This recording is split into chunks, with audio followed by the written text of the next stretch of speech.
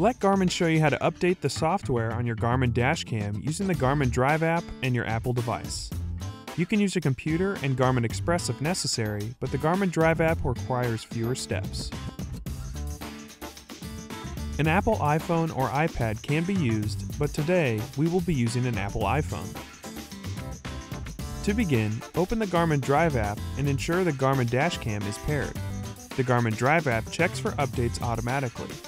It will display a message when an update is available.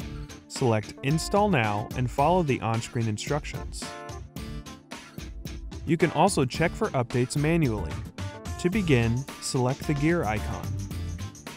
Then, select your Garmin Dash Cam.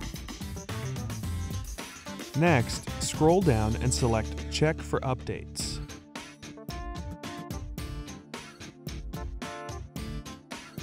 Followed by Install Now. Finally, select Join and the update will begin. Once the update is complete, your camera will restart and reconnect to the Garmin Drive app. And that's it. For more help, please visit support.garmin.com. Thanks for watching.